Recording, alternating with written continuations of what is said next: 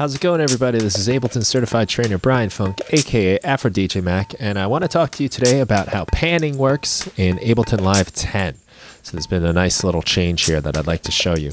So the pan control in Live 10 will basically move things around in the stereo field. It'll move things to the left or the right. But actually, what it's really doing is just turning down the volume of the left channel or the right channel, depending on where I turn the knob.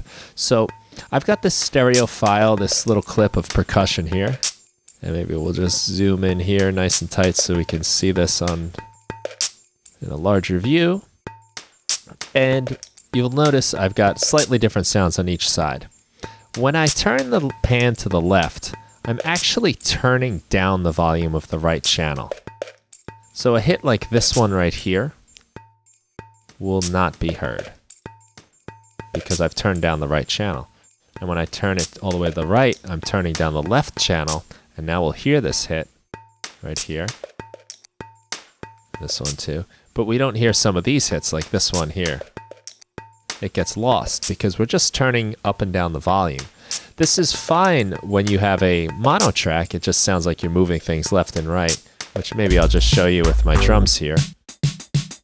This is basically the same thing on each side. So when I go to the left, we're just turning down the right side, and it sounds more like we're just moving the drums from left to right. But with the stereo file, it's a little bit different. Like this part right here, we can hear if we go to the left. It's a little like keys moving, but over here, when I move it to the right, we're going to lose this.